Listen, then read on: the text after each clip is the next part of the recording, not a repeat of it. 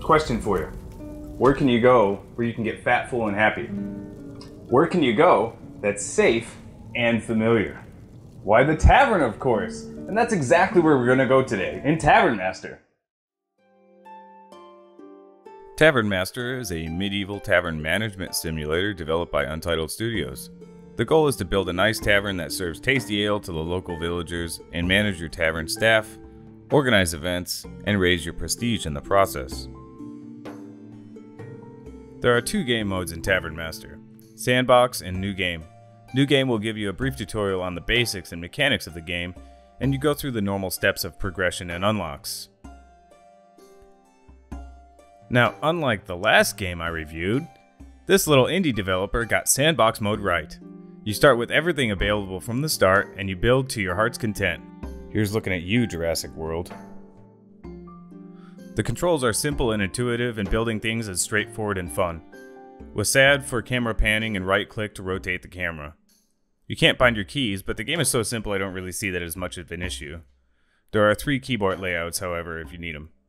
You also have some very basic graphic and audio options. The game mechanics work like this. You build your tavern, hire staff, purchase drinks, and eventually food.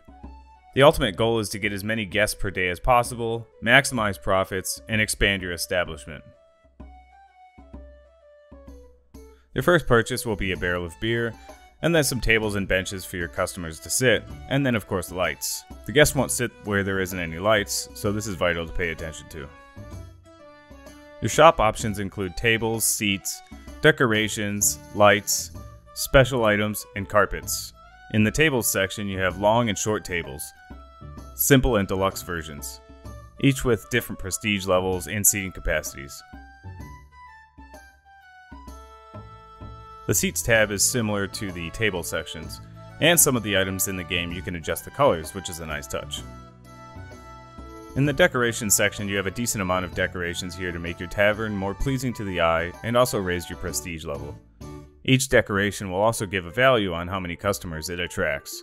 Use lots of decorations to increase the customer base. Lights are pretty straightforward. You have wall hanging and floor models that can go anywhere. One thing I wish that you could do is use chandeliers to save wall and floor space, but I suppose that would be weird to place as you can't see the ceiling anyways, so I guess I understand why they did that. In the special section, you have different builds that allow you to expand to a new floor like stairs, or you have adventure table, for example. These guys, when they're seated, will go out and perform missions to get rare items like fish, ham, mushrooms, and other items that you'll need to organize events and serve rarer dishes of food. Carpets give you a variety of rugs and runners that you can place under your tables for more aesthetic value, and they can also raise your prestige level and attract more guests. In the upper right, you have a guest per day counter, and clicking on that shows how many guests are coming from where. On the upper left, you have a day-by-day summary which shows your financials, your service statistics, and also if any angry customers left due to waiting too long or poor service. You'll have 2 game speeds and a pause feature. One thing to note is that I nearly spent all my time on the fastest speed, especially towards the end, as you are often waiting many days to complete quests towards the end of the game. So I didn't really find the normal speed useful, besides in the very beginning. You also have a quest tab which shows the current tasks needed to get guest points. Quest points unlock recipes, money, special items like the Starry Night painting, and elite staff members. An issue towards the end of the game is that the quests typically take a ridiculous amount of time, and it seems almost arbitrary. It seems like it's done just to make the game longer and kind of drag it out. Under the staff tab, you can hire bartenders, waitresses, chefs, guards, and researchers later. Each staff member has their own perks, skills, and stats that you need to consider. You'll also have to adjust their salaries periodically to keep them happy, and certain tasks will agitate them more than others. Cleaning will affect their mood, for example. They gain experience, and you can upgrade which skills you see fit. You have a build tab that allows you to build walls, doors, windows, and floors. Keep in mind that you have limited space, which kind of sucks, and only 4 floors to work with. That's the only thing I would change, is the ability to have a larger plot to build on.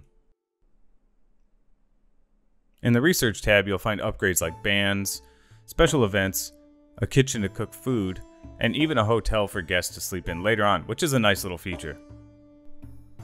Once you have a kitchen, you can hire chefs and serve food.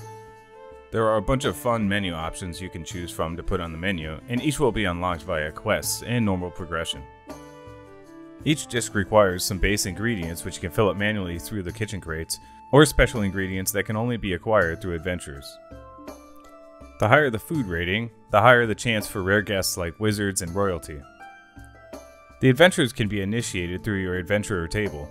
Simply click on it and it will bring up missions for you guys to go work on, each with a difficulty level and what items they will bring back.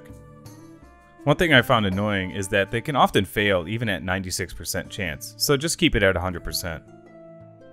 The prestige level you have will affect their performance, so your prestige can always be raised easily by adding decorations, so that'll help you with your adventures. Later on, you'll be able to build research desks and hire researchers to speed your research along.